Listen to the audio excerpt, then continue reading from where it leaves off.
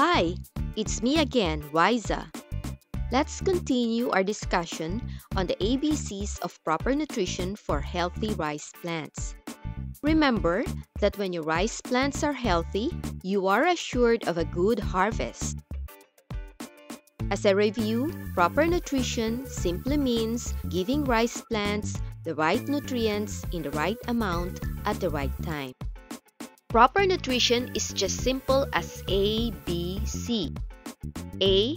Acquaint yourself with the important nutrients needed by the rice plant. B. Become familiar with the critical growth stages of the rice plant. C. Check your fertilizer application at tillering and panicle initiation. Previously, we have learned that the A of the ABC to proper nutrition is acquaint yourself with the important nutrients needed by the rice plant.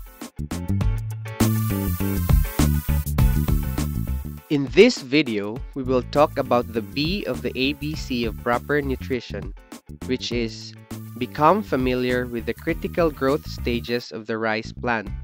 Specifically, you will learn the following: the growth stages of rice at which addition of nutrients is critical, and ways to feed the young rice plants.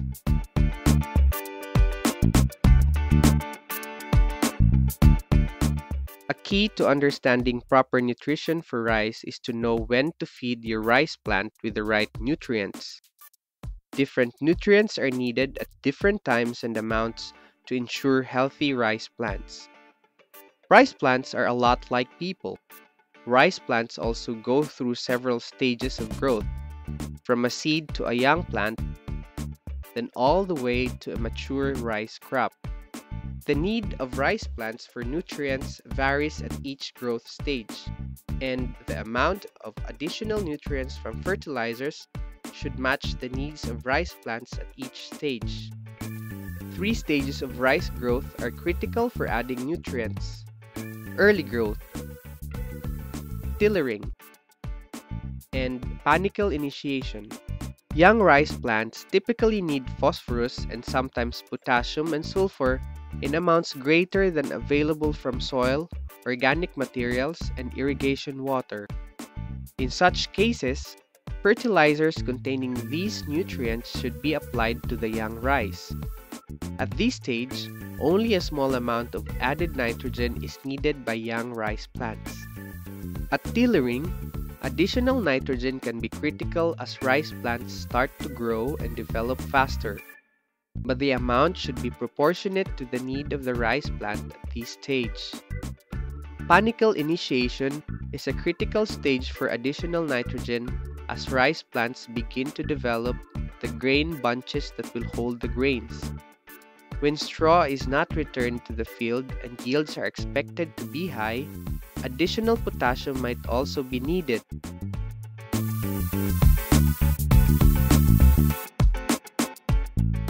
The first time rice plants need nutrients is during early growth.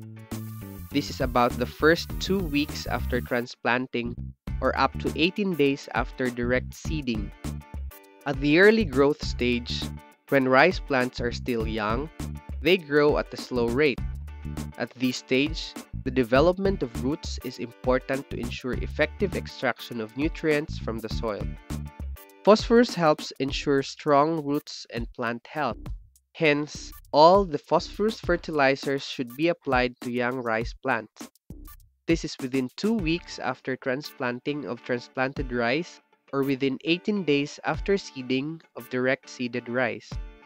Potassium and sulfur are also important for the overall health of young rice plants. These nutrients, when required by the rice crop, can be applied early like phosphorus. Rice plants take up only a small amount of nitrogen during this early stage because of their slow growth. Therefore, only about 1/4 of the total nitrogen fertilizer should be applied to young rice before tillering. Too much early nitrogen can increase the susceptibility of the crop to lodging or diseases when it gets older. As a general practice, fertilizers that contain NP or NPK such as 16-20-0 or 14-14-14 are well suited for the first fertilizer application.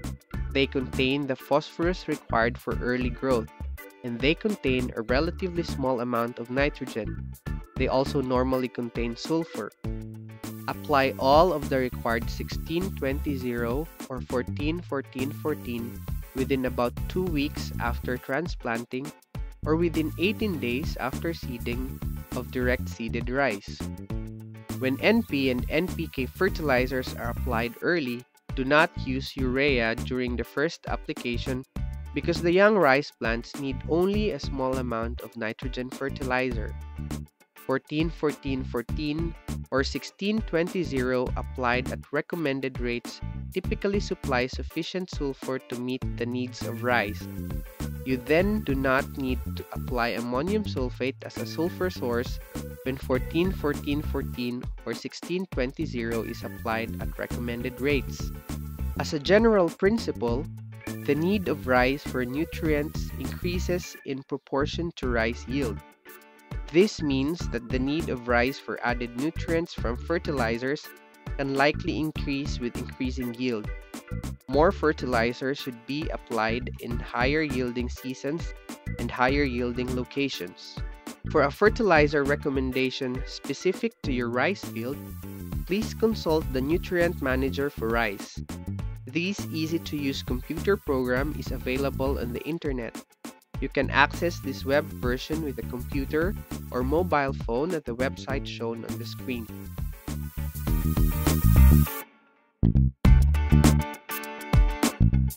Here are the important points to remember.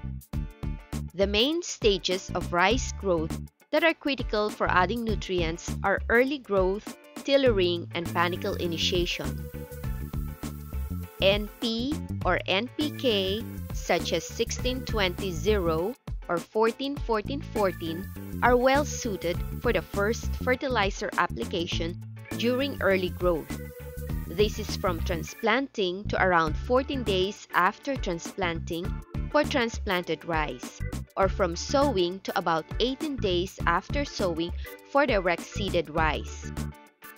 All the needed phosphorus, much or all the needed potassium, and a relatively small fraction of the total needed nitrogen are applied at this time.